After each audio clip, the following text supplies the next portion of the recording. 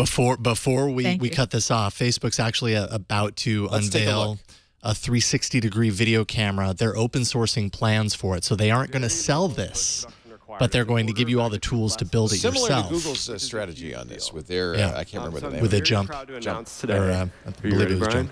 Here we go, the grand reveal. The Facebook Surround 360. If it's under 60,000, what the what? That's blah, horrible. blah, blah, blah. Or a UFO, one or the other, but the other killer. 360-degree video camera, giving away the plan so you can build one yourself. It can record 2 hours of fully synced 3D 360 video at up to 60 frames per second with up to 8K in each eye. Wow. So it's exceptionally high quality. It is rugged enough to survive travel. What is Facebook? Facebook is so many things. Like, it's crazy. It's like Google that way. Yes. Software. It spits out footage that's ready to upload with very little post-processing, like I said.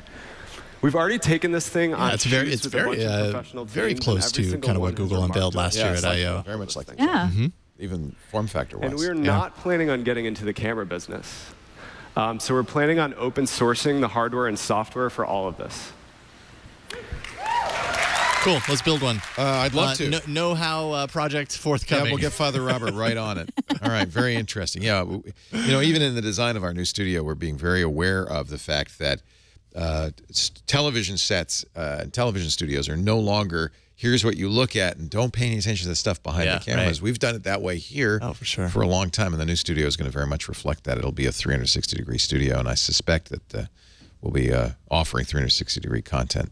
Man, at that resolution, that's nuts right there. Yeah. Love Remember, though, the GoPro camera is almost $10,000, right? $7,000 or $8,000. We've seen one, of course, from Nokia. We played with it a little bit, the Ozo. That's $60,000. These cameras can get quite expensive. Yeah, I'm looking for a price on this. You know, if we can build something like this, I'd be very. It's got 17 lenses. That's one larger than Google, by the way. It goes one louder. Yes.